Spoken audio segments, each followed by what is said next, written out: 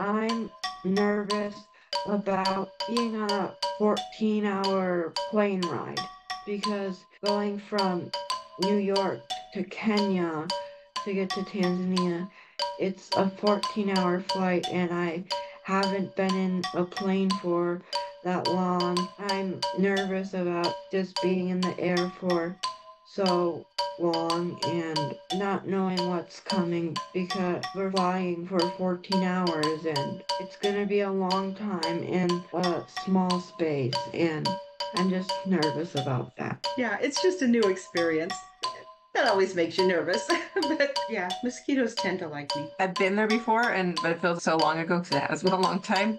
But I think it's also being the first international trip that I'm in charge, that I'm not in charge, but that I'm bringing my son with me, and having that responsibility as well as this project and bringing it all together makes me a bit nervous, but also excited at the same time that I'm able to support and provide that for him as well. So it goes both ways. I am nervous about food. Not that there's not going to be food to eat, but I do have here in my life in the US, I have a rather restricted diet. There are some foods that I know cause me an inflammatory response.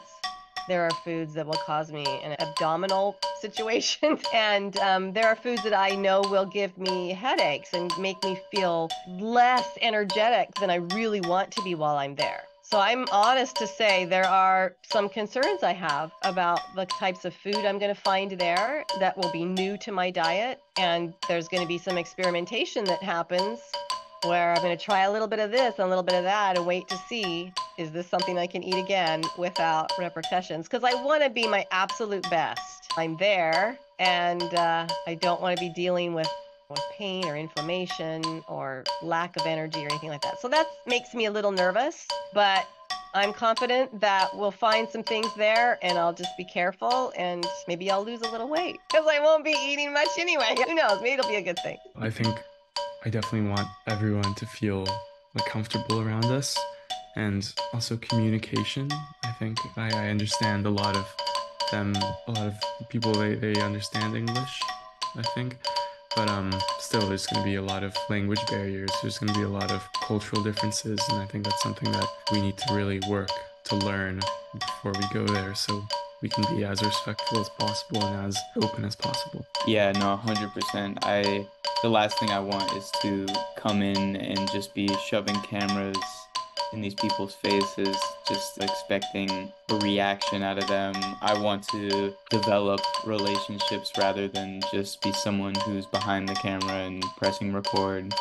So yeah, I think communication is a big one. So I guess something I'm nervous about is, yeah, that potential language barrier, or for our intentions to come off as something as other than what we're truly going there for. I don't want to get malaria.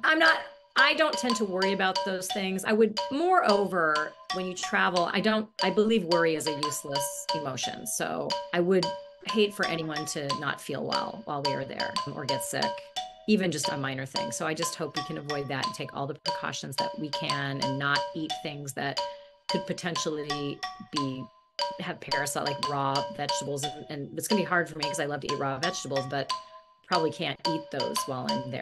So I'm gonna have to find other ways of satisfying my nutrition. And there is always I was in Bali in March, and at one point my stomach didn't feel great. I went to Costa Rica shortly after that, and I came home and my stomach was a little off balance, because usually when you're in another country, you're just everything, your whole balance, your alkaline balance, everything could get shifted off. So I just hope we can stay as healthy as possible. Donate to empower the voices of Tanzanian children. Donate to globally connect all our voices. Donate to help the voices of Tanzanian youth dream bigger and beyond their circumstances. Donate to help the teenagers of Tanzania help their communities become stronger today. Donate to let all the children's voices be heard. Donate to help youth like me. Go right now to speakfeedlead.org to our Tanzania 2024 campaign.